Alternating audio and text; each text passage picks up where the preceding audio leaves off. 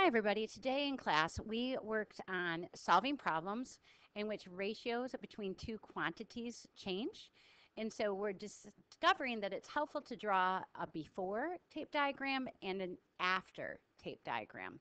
So we're actually going to have two sets of tape diagrams. So just because of that, I'm going to go ahead and just write that down now. If I know I'm going to need a before and I'm going to need it after.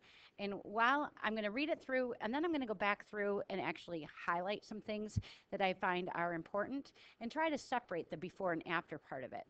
So taking a look, the problem says Shelley compared the number of oak trees to the number of maple trees as part of a study about hardwood trees in a woodlot. She counted 9 maple trees to every 5 oak trees. Later in the year, there was a bug problem and many trees died. The new trees were planted to make sure that there was the same number of trees as before the bug problem. But the new ratio of the number of maple trees to the number of oak trees is 3 to 11. After planting new trees, there were 132 oak trees.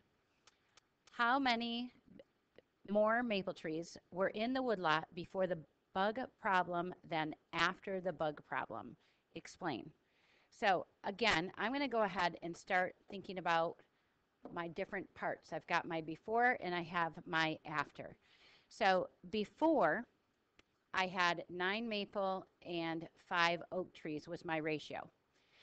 And then it talked about later, they planted the same number of trees, but the ratio of maple to oak is 3 to 11. So it was still maple to oak. So the ratio still remains the same.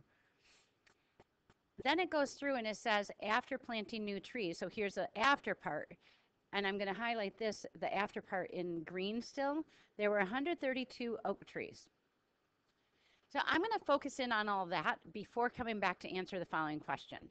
So I'm going to set up my two separate tape diagrams. I will start with before the bug problem. We had 9 maple trees to 5 oak trees. So I like to do M for maple and I'll do O for oak. And it said 9 to 5. So I'm going to draw my tape diagram and make 9 equal parts here. And then for the oak was 5. So I'm going to follow along and go 1, 2, 3, 4, 5, about that long, and try to make those visually about the same.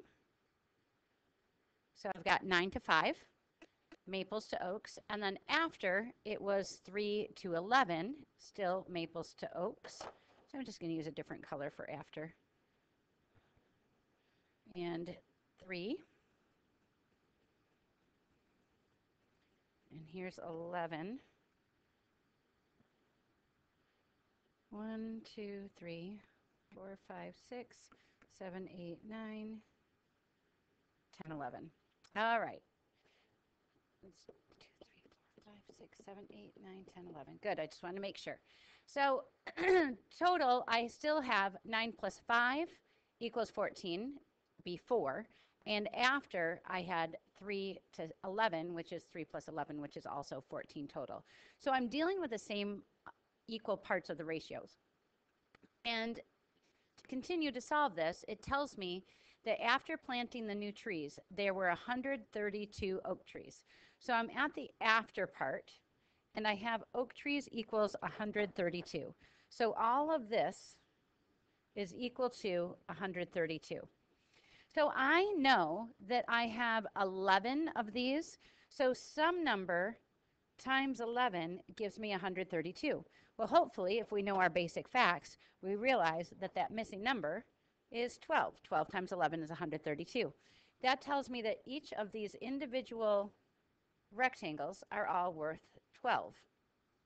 Here, here, and even over here because it still had all of the same equal parts, right?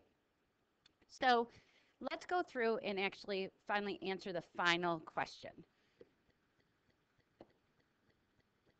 So the final question says, how many more maple trees, so I'm focusing in on maple trees, were in the wooded lot before the bug problem, then after the bug problem? So I've got my maple trees before the bug problem, and I have my maple trees after the bug problem. So we're going to go ahead and solve that problem. I can see that before the bug problem, my ratio was 9 maple trees to every 5. So I have 9 here that we know they're each worth 12. So this chunk is equal to 9 sets of 12. So this one on the after is equal to 3 sets of 12. So we're going to have to find the totals here first. So I know that 9 times 12, we have to know our basic facts.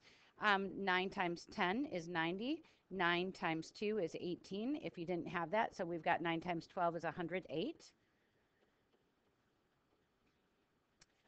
And over here, 3 sets of 12 is 36. You could do 3 sets of 10, which is 30, and then 3 sets of 2 to make your 6. And so I've got 108 maple trees before the bug problem, and then I have 36 maple trees after the bug problem. So to answer the final question, it wants to know how many more maple trees were there before. So all we're going to do is subtract the before from the after. So I have 108. Let's see, I'll write it over here. Minus the 36 that are there now. 8 minus 6 is 2. 10 minus 3 is 7. So there are 72 more maple trees. Now, so our work is all shown. We've answered the question, and we used 2 sets of tape diagrams to get us there. So there was a lot involved, but we figured it out. We've got some more practice to do in class tomorrow with it. So keep working on it.